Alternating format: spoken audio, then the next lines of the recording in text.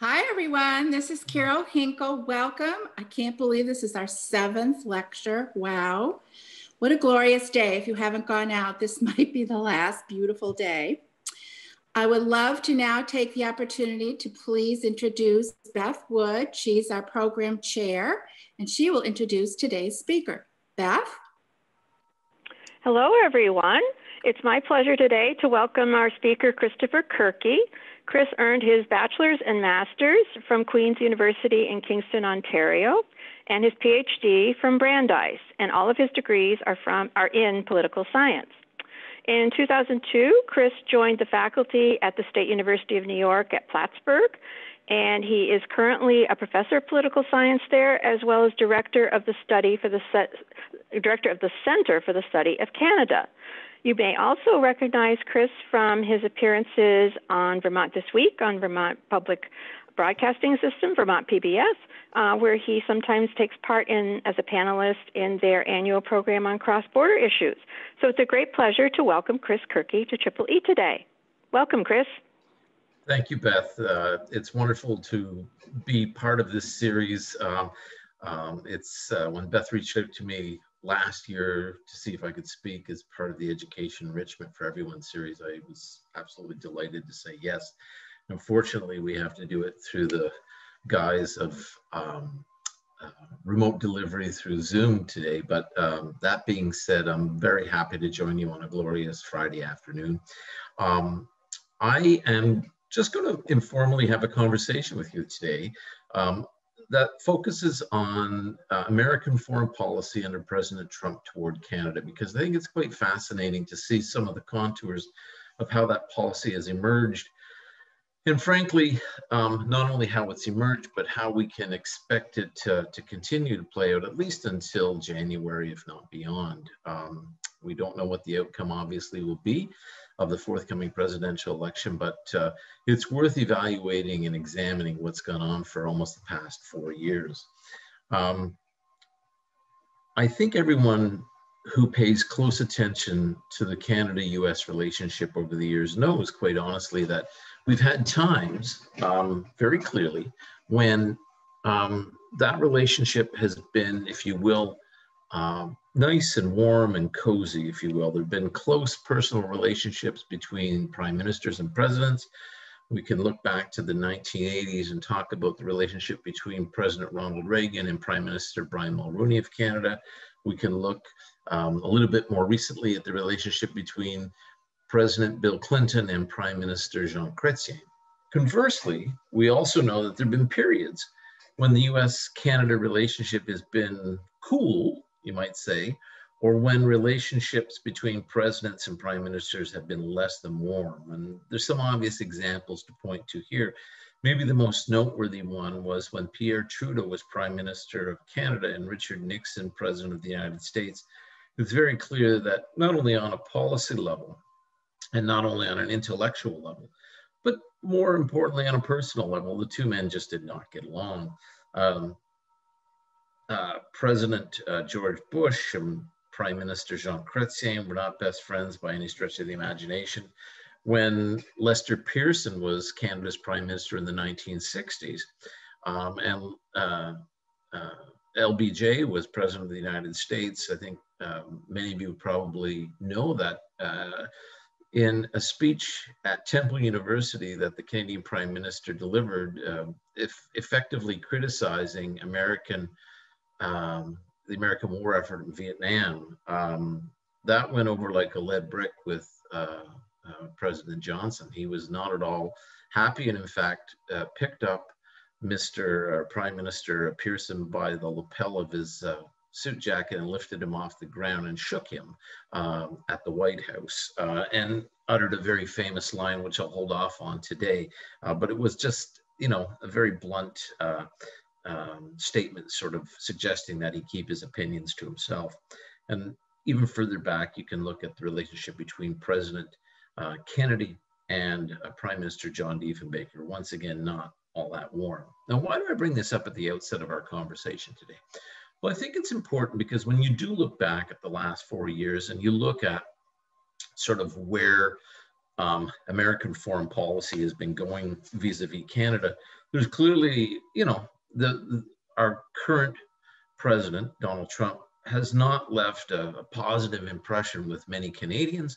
In fact, he's publicly taken what you might call an adversarial or a less than warm and rosy position on many occasions towards the Canadian Prime Minister, Justin Trudeau.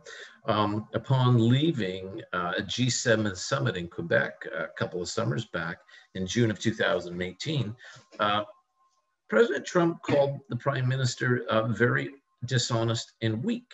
And that Trudeau was prone to false statements. Larry Kudlow, the president's chief economic advisor, said that Trudeau had, quote unquote, stabbed us, meaning the United States, in the back. Peter Navarro said, quote unquote, there's a special place in hell for Prime Minister Trudeau. So it seems on the surface that American foreign policy under our current president is really not exactly collegial, cooperative, warm and fuzzy towards our neighbor to the north.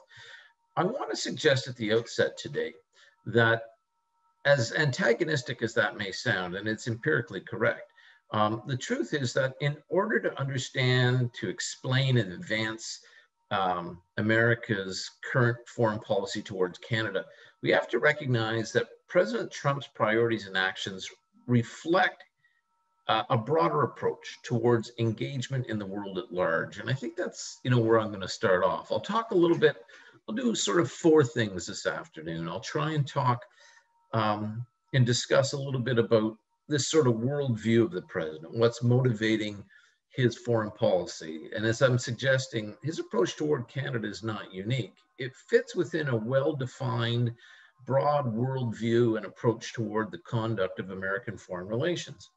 Secondly, I'll talk a little bit about how that relationship with Canada has played out on a couple of key issues, one of which is the North American Free Trade Agreement, sort of suggesting that everything in the world that's wrong with NAFTA needed to be either fixed or dispensed with. And secondly, I'll talk about Canada's engagement with the North Atlantic Treaty Organization, NATO, and some of the concerns that have been brought to light by the Trump administration there. And finally, I'll offer some conclusions and some suggestions for where we may be going forward. And then I'll be delighted to entertain any inquiries or questions that you may have. So with that being said, most observers who are scholars or journalists and who are trying to explain President Trump's approach toward an application of American foreign policy toward Canada, they tend to focus on explanations that emphasize personal behavioral indicators or political calculations that the president makes that are squarely focused on the core priorities of his conservative base, and also just his general lack of appetite for the complexities of foreign affairs. We know he's a self-described businessman and deal maker, and it's true, his view of foreign policy tends to be more practical and lean toward a model that focuses on outcomes rather than relationships, and is geared towards short-term solutions, transactional solutions, rather than long-term strategies. It's fascinating to look at the sort of elbow room or flexibility that each and every president has had since the end of the Second World War, 1945, in terms of implementing and choosing which options to move forward with on American foreign policy toward Canada. I think it's fair to say that in the world that we often call the Cold War or bipolar world from 1945 to the political dissolution of the Soviet Union at Christmas of 1991, that sort of period was a rough and tumble period for foreign affairs, but it was also a period in which every president in the United States had a pretty clear calculation as to what they wanted to do, and they were pretty circumscribed in terms of focusing on the Soviet Union and the threat that the Soviets and communism posed. All of a sudden, the world changed dramatically at Christmas of 1991, and every president since has had increased flexibility, they don't have to wake up in the morning and say, what is the Soviet Union up to and how are they going to respond if I do X? that sort of basic calculation of foreign affairs has changed dramatically. And it's changed dramatically. And we shouldn't at all be surprised. A lot of people suggest, oh my gosh, this, that President Trump is a little bit different than most political leaders who've come in terms of their approach toward foreign policy. But what I'm trying to suggest is that we shouldn't be surprised that because the world in which presidents operate, we moved away from a world of two great powers and Cold War to a world where there wasn't a Cold War for a long stretch. We may be transitioning towards one with China these days. But the truth of the matter is, so we should have expected that at some point a president would come along and sort of look at the world that had been created post-1945. Look at that framework, look at the multinational, multilateral organizations, both security and economic, and sort of question, what America's role in that is. And frankly, President Trump has done that. When you look at his engagement with the international community, it's very clear at its fundamental core, including his approach towards Canada. Trump's doctrine is driven by a political calculus that's grounded in the unwavering belief that American participation in the world is simply too expansive and too expensive. And perhaps more to the point, the burden of leadership is not being fairly shared. So American commitments, most especially to existing institutionalized, as I said a moment ago, trade and security arrangements such as the United Nations, the World Trade Organization, the G7, NATO, he believes as they are currently constituted and as they currently operate, they serve the needs of other nations and not the United States. Costs are disproportionately and unfairly being underwritten by the United States, and this has to stop. So as such, American foreign policy toward Canada and the greater world is above all else characterized by an unmistakable desire to correct these imbalances, if you will. And regardless of the issue, the actor, the institution, our president has been on an unrelenting campaign of orchestrating significant change in American foreign relations. It's not complicated because he looks at international agreements as being counterproductive to American national interests. And you can go through a long laundry list. You can look at the Trans-Pacific Partnership. You can look at the Paris Climate Agreement. You could look at the Iran nuclear deal. You can look at the Intermediate Nuclear Forces Treaty. All of these agreements have been dismissed or criticized, abandoned. And when you look at the list of nations where Trump has tried to reconfigure Washington's relationship with, it's very noteworthy. I mean, look at this list: Russia, China, North Korea, Iran, Afghanistan, Pakistan, Cuba, Israel, Syria, Egypt, Yemen, Turkey, Britain, France, Germany, Mexico, and yes, Canada. So American engagement in the international community under President Trump is more circumscribed, and he's looking to have operations and expenses more equitably shared. So what about Canada? If this is the broader context of how we need to understand and approach America's foreign policy toward Canada, what has it meant?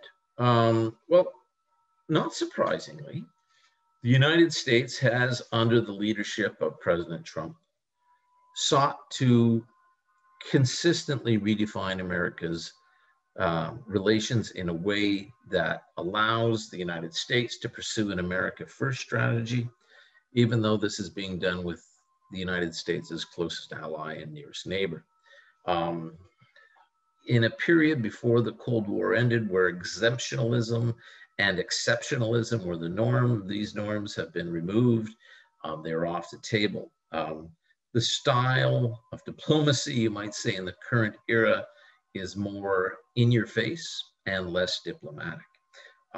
Early in the current administration, there were multilateral trade and security arrangements that were pointed to by President Trump, particularly when he was a candidate, and I'll speak to that in a moment, in 2016, that he argued forcefully that the White House needed to revisit and fix because there were too many bilateral arrangements in place with Canada that were just working to the advantage of Canada, and not and that the United States was being taken advantage of.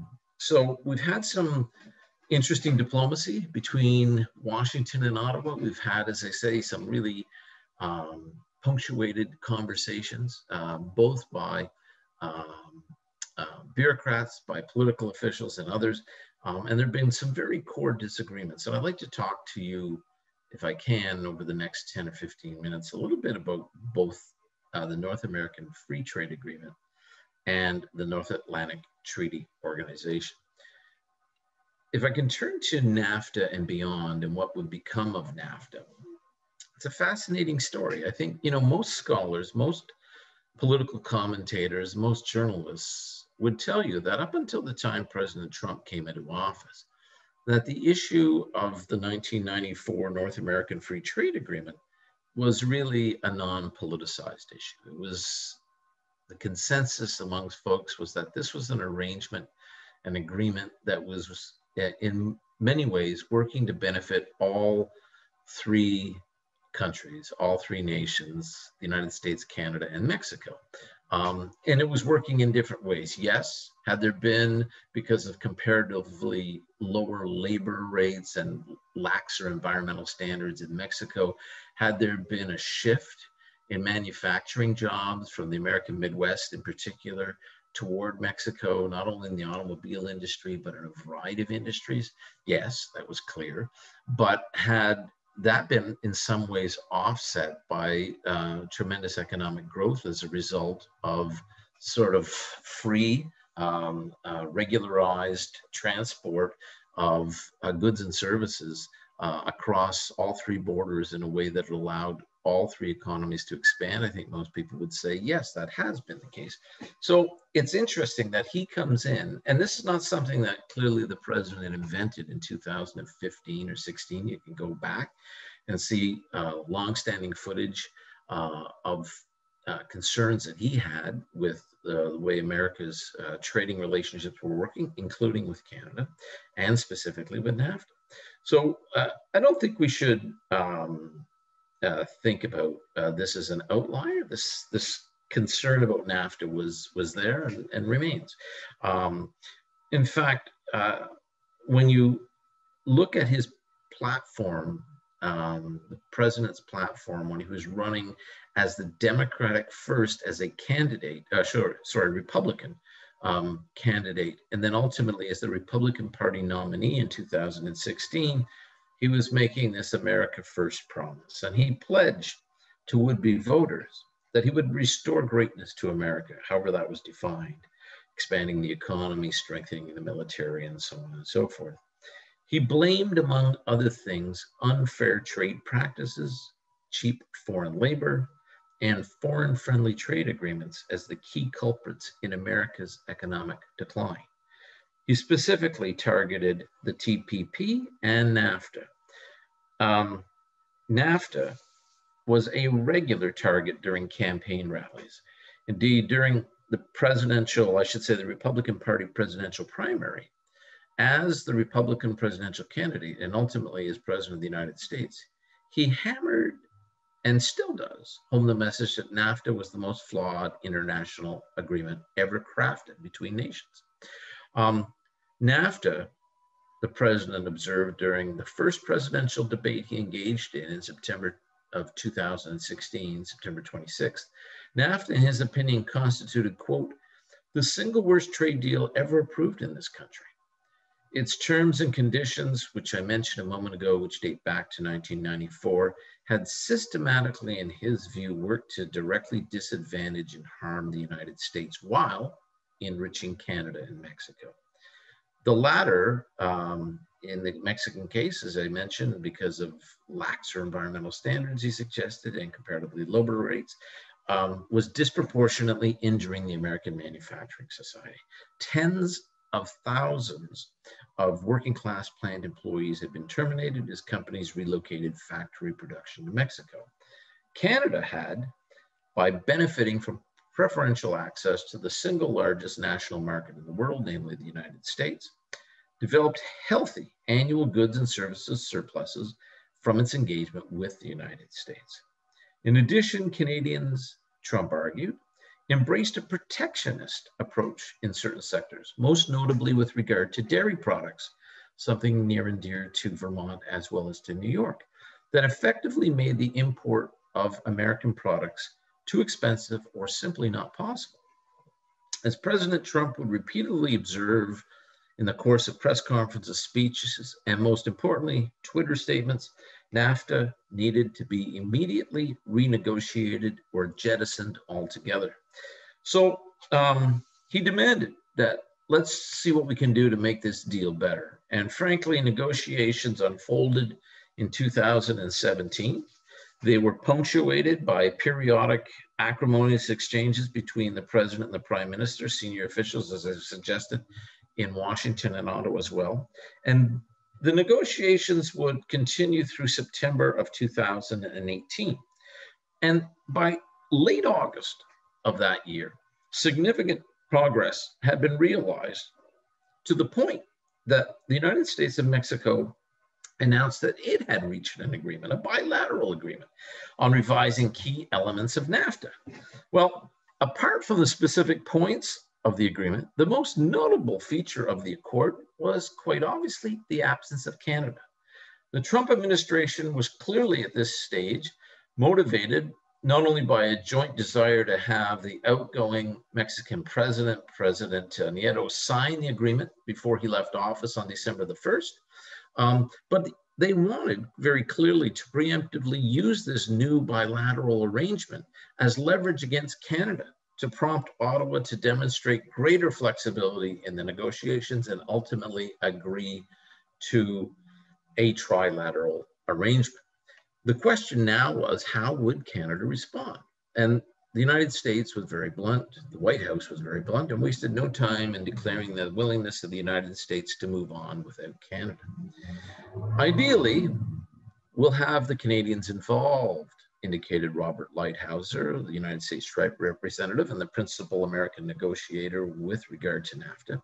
If we don't have Canada involved, we will notify Congress that we have a bilateral deal and that Canada at a later date is free to join.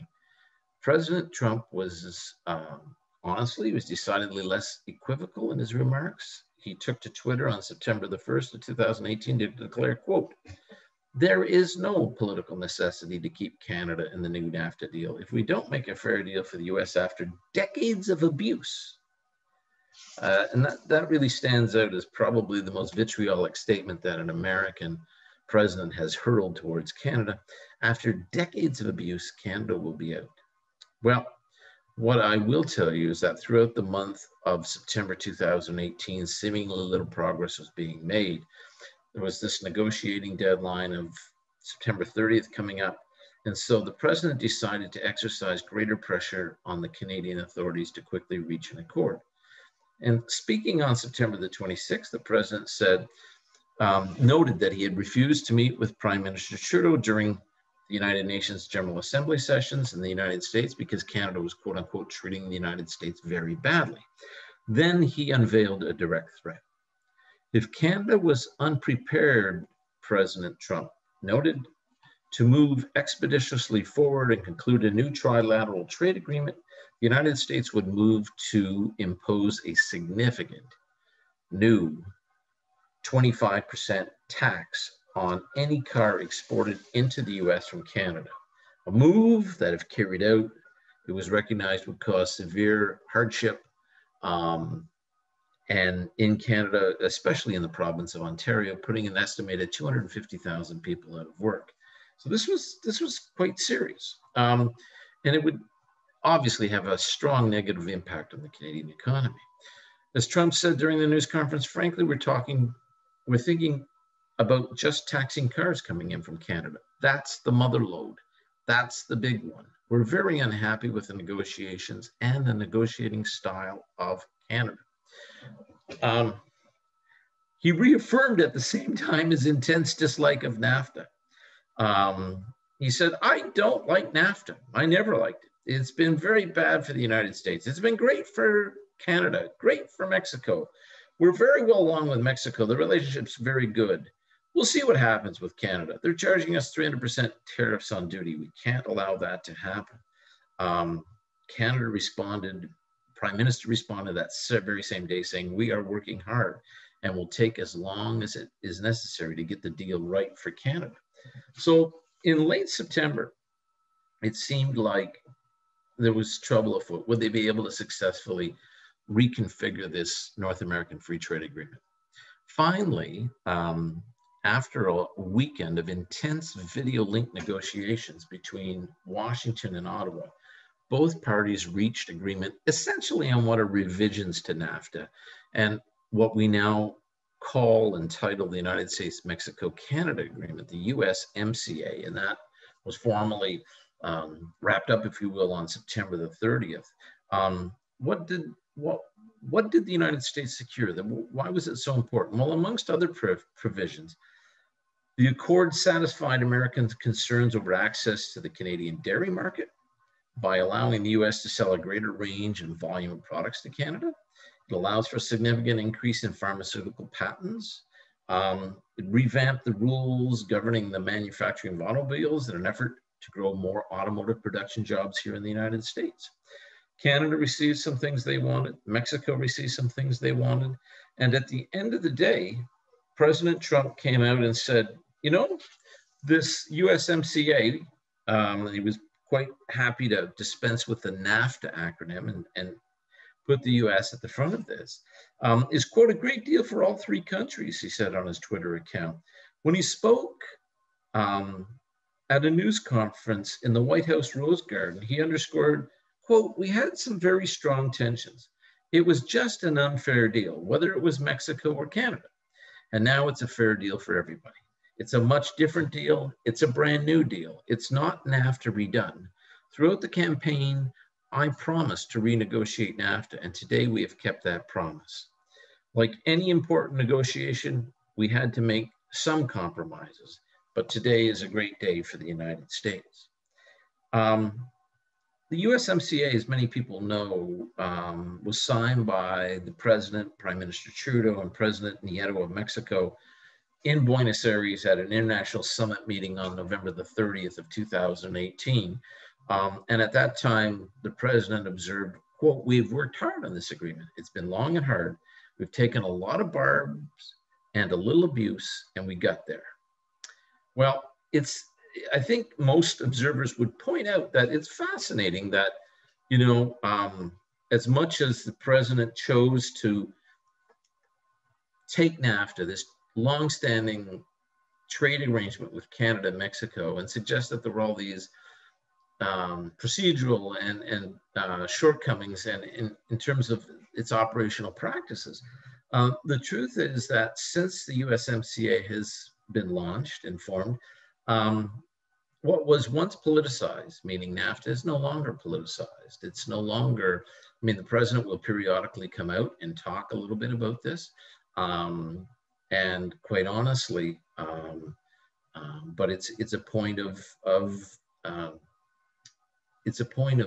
celebration in some ways. I was surprisingly last night that I anticipated during the presidential debate between President Trump and Joe Biden that we would hear from the president a little bit more, because not so much that he would celebrate the USMCA, but in effect sort of saying, look, you know, this NAFTA thing is just horrible. And he chose to leave that effectively alone last night. So I was thinking he was going to use that particularly to attract voters in the Midwest of the United States.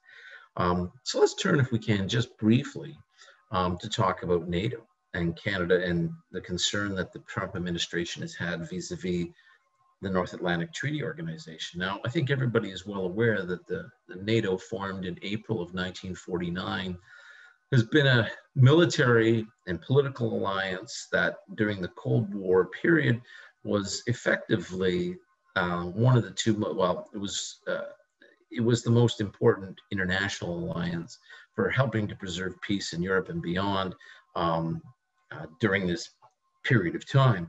And when Trump began to look at the operations of NATO, and specifically Canada's engagement and contributions to NATO, from his perspective, it was, and frankly still remains, insufficient. Although he's willing now, as you've heard even briefly last night without mentioning Canada, that NATO nations are making larger contributions. He essentially, in very simple terms, has taken the position that Canada must do more with NATO. It needs to commit additional financial resources. It needs to commit additional material resources to make sure that the alliance works well. When he looked at what Canada had been doing, had been paying, you know, this was a source of concern. He said at a campaign rally in 2016, "We're the schmucks paying for the whole thing. Many countries owe us a tremendous amount of money for many years when they're delinquent. And as far as I'm concerned, because the United States has had to pay for them." When John Bolton was working for the president, he noted in 2016 that what we're trying to do here, when you're talking about the NATO alliance, is making sure that it's not undermined and that we basically have a strong military commitment amongst all member states to NATO. President Trump, his first real public criticisms and demands that were leveled at Canada with regard to its NATO engagement acutely surfaced in June and July of 2018. There was about to be, in July of 2018, a NATO summit in Brussels. And just before everybody arrived in Brussels to chat, and this was a clearly calculated preemptive measure on the part of the White House, the president on June the 19th dispatched letters to several leaders of NATO member countries, including Canada's Prime Minister Justin Trudeau, exhorting Canada to do more for NATO. He noted that there was, quote unquote, a growing frustration in the United States with regard to the alliance's underwriting commitments. He stated that the United States expected, quote, to see a strong recommitment by Canada to meet the goals to which we have all agreed in the Defense Investment Pledge. That pledge, by the way, was something that was set up in 2014 at a summit of NATO members in Wales, where all the signatories agreed to move towards spending 2% of their GDP on NATO defense by 2024. Or just, I shouldn't say to NATO, but just in terms of the general defense spending. And Canada's level of military spending was well known to Mr. Trump, was well known to American officials. And this is something that goes back years and years. I'm talking 50 years.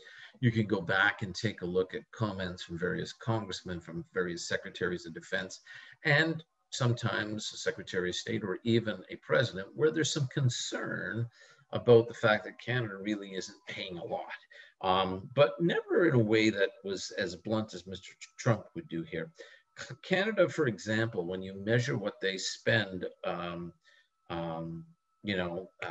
towards NATO, that number, percentage, or real dollars hasn't been much, in the sense that in 2018, the figures I have most recently, Canada spent 1.23% of its GDP on military defense spending. And that ranked it, of course, with countries like Belgium and the Czech Republic, Hungary, Italy, Luxembourg, Slovenia, and Spain.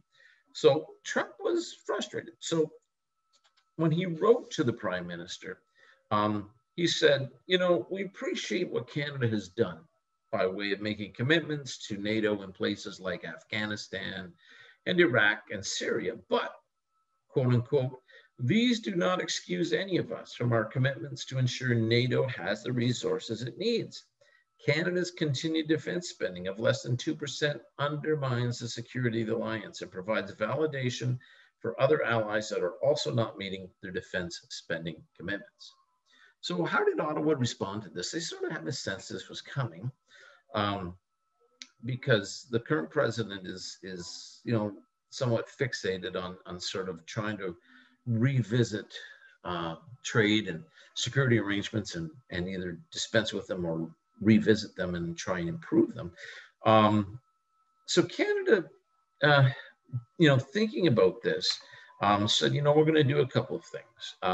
And this was just basically on the cusp of the July 2018 NATO meeting in Brussels. So what Canada did was that they agreed to renew through 2023 and expand their manpower commitment. There's a NATO multinational group called Forward Presence. It's a battle group that's in Latvia. It's in the Baltics because of concerns about Russia, principally.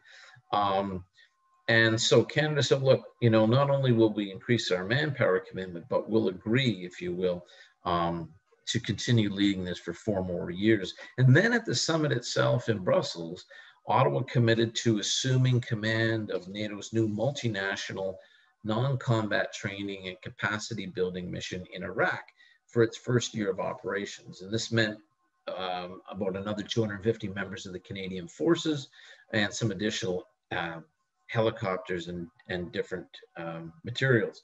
So at the end of this, Trump sort of said, well,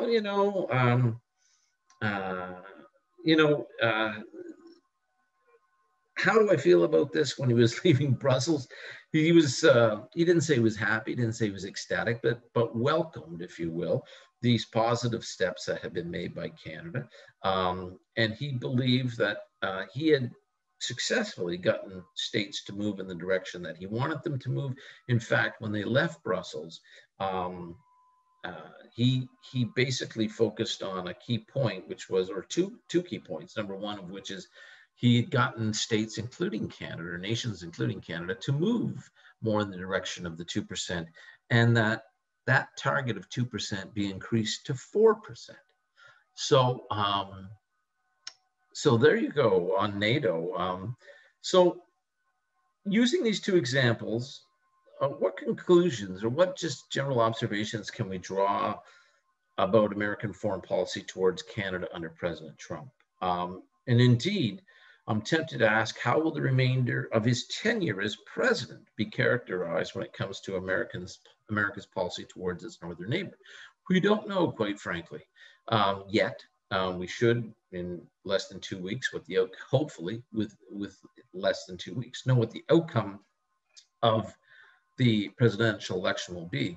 But I would suggest to you, whether the president is here for another 2 weeks, through January rather, or secures another 4 years in office, I think that when we think of American foreign policy toward Canada, as long as President Trump is there, it's going to continue to be distinguished by efforts to advance American foreign interests through ongoing efforts to recraft existing and future arrangements that favor American businesses and workers.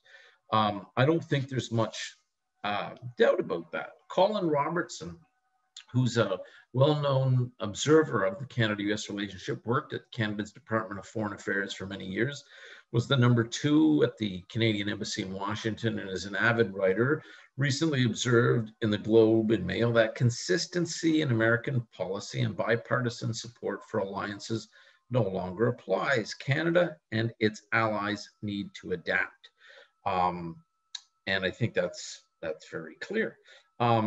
In fact, I would suggest to you this afternoon that when most people, once again, are looking at America's foreign policy towards Canada, and even more broadly the world, I think the thing that we need to think about is, yes, on the Canada front, there have clearly been some prickly situations that have emerged, and the warm and fuzzy relationship that has been in place on many occasions currently is not. But I think that we need to understand that that is part of a broader worldview that this president takes to the conduct of American foreign relations. I suppose the key question to ask this afternoon at the end is, what about the future of Canada-US relations? Are we going to continue to have this focus on what the former Canadian ambassador to Washington, Derek Burney, called the erratic American first impulses of Donald Trump? Are these going to persist after he leaves the White House, whenever that might be? Or are we going to return to a more regularized style of diplomacy? Well, it's clear that Canada can't alter its geography. Management of relations with the United States for Canada will invariably be its predominant priority. And that's very clear from the statements of the Prime Minister and other party leaders in the Canadian cabinet. This is something that Canada will have to, by necessity, continue to focus on. I think most people are suggesting, and maybe I'll wrap up on this before turning to questions, because I know one of the questions that generously sent in was asking about how should Joe Biden be elected president, how would that impact the relationship with Canada? I think most observers are of the opinion that that would turn the relationship in a more positive direction, that the voices coming out, it's not to say that it's going to be a love fest or anything, but the truth is that you have, you know, on an ideological basis, you have a president who is clearly more conservative in nature. You have a prime minister who's decidedly more liberal in nature, in terms of not only party affiliations, but ideological predisposition. So you have some differences there, whereas Joe Biden is clearly more of a liberal and more of a centrist, more of a Democrat. And I think there'd be certainly more common ground between himself and the prime minister. They've had a very positive relationship in the past. And Joe Biden had a very positive relationship, not only when he served in the Congress, but served as President Obama's vice president toward Canada. So my guess is that, you know, if there is a change in January, that change will be for a more positive direction in the relationship. And now I'll wrap up. And I don't know, I think Beth may be asking me questions, or how do you want to proceed from here? I'm delighted to answer the questions that have come in the chat room. So we discussed that I will be asking the questions that. That's fine, Bjorn. Sure. Yep. So the first one is, do you see a day when Canada becomes a republic? And if so, what would that mean for Canada-US relations, if any? It's a very interesting question. First part of the question, do I foresee a date? I don't. And part of the reason for that is, despite the fact that there are at times strong differences in the Canadian political federation between Ottawa and the various provinces, in particular, most notably Quebec, and sometimes Alberta. Alberta, in the sense, there's a long-standing tradition in the Canadian political system of Western regional alienation. In the case of Quebec, there have been episodes that go back starting in the late 60s with the advent of the Quiet Revolution in the 1960s through till recently, where you've had two flirtations with referendums and two opportunities where Quebec is considered sovereign status within Canada, separate status, if you will, political separation.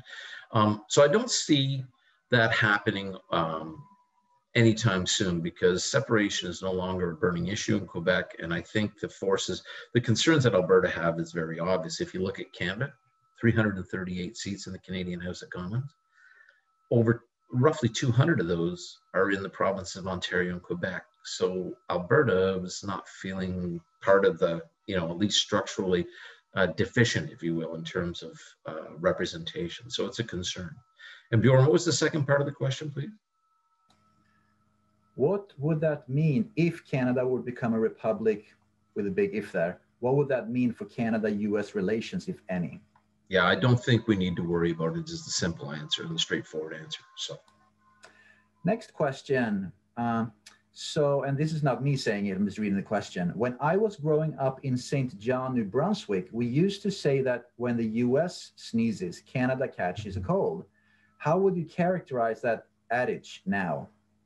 I think that adage is maybe a bit out of date, which is to suggest that Canada doesn't catch a cold anymore. I think Canada's economy is considerably stronger than it once was. That's not to say that the disproportionate share of its exports continue to go to the United States. They're not as high as they once were, almost teetering, if you can believe this, on 90%. It's more in the 75% ballpark now.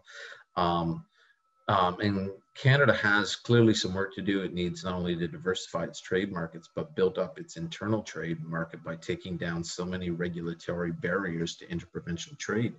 I don't quite think that's the case. Canada was not as robust a country as it once was, economically, demographically, politically, socially. I think it's much stronger than it once was. So here's a little longer question. Although the relationship between the Canadian and US heads of government is currently strained, there are many close and long-standing ties between Canadian provinces and US states. Does this bode well for future relations with Canada, one of our most important allies? The answer is absolutely yes, it does. I mean, the range of connections, family, business, social, political, between various American states and Canadian provinces and territories is vast. It's always been part of the fabric that's held the glue of Canada and the United States relationship together, and that hasn't changed. And fortunately, if anything, it's expanded over time. So no, that's really, you know, an absolutely, and I thank you very much for bringing that to my attention, because I've talked about federal to federal relations here, but that provincial state relationship, including Vermont's relationship, for example, with most notably Quebec, but also Ontario and other places, is pivotal. How is the USMCA working out for Canada? So far, so good, they would tell you. There have been voices of concern in the province of Quebec in particular regarding the new dairy provisions in the agreement and what it means for increased competition but we haven't, I think it's fair to say, if you were able to cross the border and you were able to go into a grocery store, a Provigo, for example, or a Metro in the province of Quebec, you'd find that, and you walked into the dairy section, it's not like there's been a tremendous change in the range of products or in the availability of American dairy products yet. That will take some time, but it's something that I think Canadians would say they're fine with. That their biggest concern in these renegotiations was making sure that whatever emerged, something emerged, because Canada needs to have that preferential access to its largest marketplace. Could you please comment on what appears to be a recent upsurge in protest activism and demands for justice by First Nations people in many parts of Canada? Wonderful question. A lot of people look at the issue, as much as the United States, one of its principal, if not its principal source of societal cleavage is race. In Canada, it's treatment of Indigenous peoples. And quite honestly, this is an issue that really gained a lot of traction in the last 12 or 15 years. Various prime ministers, Paul Martin, Stephen Harper, now Justin Trudeau, have promised to address this. There was an important Truth and Reconciliation Commission that went on for several years in Canada, looking at Canada's former policy of residential schools, where they would take children away from their families and move them south to a residential school system in which so horribly that so much abuse took place amongst these poor children. And frankly, that Truth and Reconciliation Commission, I believe in 2014 or 15, issued 94 recommendations. The Prime Minister, this was before he was Prime Minister, immediately embraced all 94, but it's clear that, you know, some of these are small. We need to have, as we all know with Lake Champlain, you need to have clean drinking water, you don't want to have to go and boil your water 24 hours a day, 7 days a week. You want to have access to better healthcare. You want to have access to job opportunities. And it's going to remain, I think the simplest way to put it is the government has made some positive step forwards. The chief of the Assembly of First Nations in Canada, says Prime Minister Justin Trudeau, has done more for the Indigenous peoples of Canada than any former Prime Minister. And the truth is there's so much more to be done, and it will remain front and center as the issue in Canada as a point of societal cleavage. Yes. So this is a follow-up question. Is this seen as a threat to Canada's national unity and security? Very good question. I don't think it is. It could well have been had this pandemic not come along. But I think if you talk to the average Canadian, or you read the average Canadian newspaper, or watch the average Canadian news broadcast, you'll see that this is a country, even more so than the United, far more so than the United States, that have collectively come together and are collectively consumed by a desire to effectively address the pandemic threat of COVID-19. So that's not to say that Indigenous issues won't go away, but rather it's sort of taking a bit of a second row, or of a back burner, if you will, to the needs of the pandemic at the current time. Is the USMCA treaty an improvement over NAFTA from US perspective and from Canada's perspective? It's a great question. I think that if you were to compare the two side by side, there were clearly some updates given the passage of time since 1994 that brought the treaty's terms and conditions up to speed. And I think that, quite honestly, the simple answer is yes. I think there are provisions in there that benefit the United States, and there are provisions in there that Canada, it may not have advanced what Canada wanted, but at least retained what Canada wanted. So that there were some, things that Canada just was not willing to give in on. So I think, it's one of those things that is it mutually optimal for these two partners? No. But was it mutually satisfactory? The answer is yes. Comment on relations between US and Canada during the Obama administration.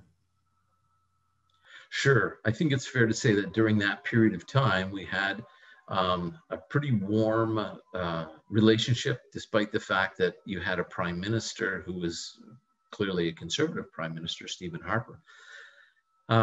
And Barack Obama is president of the United States, who, in terms of the conduct of American foreign policy and its relationship with Canada, is a bit different than obviously the pathway chosen by a conservative prime minister in Canada. But during that period, there were issues that came up, quite honestly, in terms of certainly not with NAFTA and certainly not with NATO, but some other issues in terms of Canada's continued engagement in Afghanistan as part of part of that NATO mission. But for the most part, the relationship was positive, decidedly positive. Prime Minister Trudeau has recently faced several ethical challenges. How long do you foresee him being in office? The ethical challenges that, and I appreciate you bringing that to my attention this afternoon. Some of those challenges were, heading into the last election, there were clear evidence that the Prime Minister had acted in a racially insensitive manner by donning blackface or brownface at times. He was also dogged by scandals about a Quebec, one of the world's largest engineering companies based out of Montreal, SNC-Lavalin. There were concerns that they had overcharged dramatically for work in Libya, and that there was going to be there was a judicial proceeding going on, and that the Prime Minister intervened with regard to one in particular, cabinet minister. She actually resigned. A second cabinet minister also resigned to try and work out a deal with SNC-Lavalin, or for SNC-Lavalin. So it was a sort of political interference or intervention in what was going to be a judicial process. And also there was some concern, quite honestly, with regard to something called the We Charity, in terms of the possibility, it's clear, the numbers show it, that the Prime Minister's family, particularly his mom and brother, were being paid for appearances and things like that. And we had secured a very large contract last summer from the federal government to run a student program during the pandemic. That was subsequently canceled and so on. But I think one of his jobs right now as Prime Minister, because there's sort of no time clock, no term limit on how long he can be Prime Minister if the Canadian public decides to re-elect your party and you're the leader of that party, you become the prime minister if you've got a majority, or even in some cases they currently have a minority government. So he wants to rehabilitate his image in a more public way that will result in greater support. So this is a follow-up question. If the new opposition leader O'Toole were to become prime minister, how would this likely impact Canada's relationship with the US? Well, Aaron O'Toole, who recently became the leader of the Conservative Party of Canada, which has the second largest number of seats in the Canadian House of Commons and forms Her Majesty's loyal opposition, is sort of an unknown figure in Canada. If you ask most Canadians who this gentleman is and what he stands for and how he impacts the Canadian, or I should say the Conservative Party platform, most people won't know. Quite honestly, it's true. It's still too early. If Mr. O'Toole were to become at some point Canada's prime minister, if there's a general election called, I don't think, from what I understand, that it would have a consequential impact on the direction of the relationship one way or the other. Although Canada now has a spike in COVID cases, in general, it has fared much better than the US. Why is this? I hope you have hours for me to explain this, but we were fortunate a few weeks ago here at the Centre for the Study of Canada to have, as part of our Zoom conversations like you're doing, we have a series called Conversations on Canada, and Andre Picard, who's a good friend of mine. Andre is the national columnist for the Canadian newspaper, the Globe and Mail, on health, and has done terrific reporting on this subject, and talked to us that day about, what's gone on in Canada, what's gone on in the US, why is Canada seemingly fared much better than the US. Part of it, quite simply put, as he explains it, is that Canada started earlier. That there was the process of addressing, as he puts it, the healthcare challenges associated with the COVID-19 pandemic were never politicized in Canada. This never became a political football, a political issue. In fact, as he points out, you have strong ideological differences between various premiers of provinces and Prime Minister Trudeau. But all the provinces, the territories, and the federal government were all on the same page. They were united in terms of the need to place this issue number one, notwithstanding concerns about keeping economies moving along and so on and so forth. But this never became a political football. There was a strong and remains a strong consensus in Canada, unlike in the United States, that everybody needs to wear masks. And I'm not just talking about, if you're going into a store, I'm talking about if you're out walking on the street. People understand 6 feet apart means 6 feet apart. And that you've got to wash your hands and you've got to, maintain proper hygiene. And when I talk to family and friends who live in Canada, they're amazed. They're amazed at how lax the typical American is towards this whole thing. They really find it to be really disturbing. And that may be a bit of a generalization, but the fact is that Canada has done, plus the government has gotten squarely behind, the federal and provincial governments squarely behind, and worked together to develop and to make sure that there was and is sufficient amounts of protective equipment, and that hospitals have what they need. So, it's, in some ways you can say, well, why is all this? And you could simply say, well, if you look back to what the founding sort of principles of the two nations are, what does Canada say to its citizens? It says it's going to give you peace, order, and good government. It takes a very collective response, a collective approach to dealing with everything north of the border. What do you promise? What's the sort of foundational principles of the United States? Well, it's, you go back to the Declaration of Independence, you go back and you look at, it's your rights and it's your liberty, it's your freedom. It's a very individual rights approach. So you should expect to have somebody in one town or city or in a different state with a different governor sort of saying, oh, these mask things, I'm not so sure. Whereas somebody says, oh yeah, you need them. So I think that that's part of the reason Canada's done, at least to this point, considerably better. Christopher, thank you so, so much. This was very educational. Loved it. You're welcome, Carol. Do I have a chance? Do I have a chance to answer one more quick response?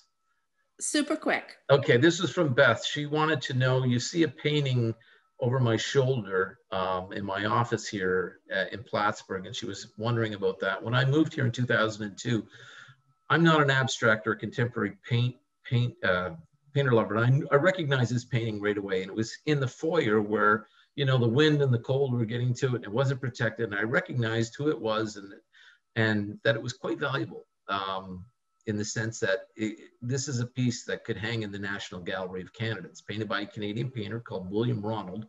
It's a 6-figure painting, and nobody knew that. And I was like, what is this doing here? Let's get this out of here. So although I have a different taste in art style, I really recommend it and recognize the need to protect this kind of stuff. So anyway, thanks for asking that fun question. And if I can, thank you all, whoever's here today. Thank you all. It's been a really wonderful chance to speak with you today. Thank you.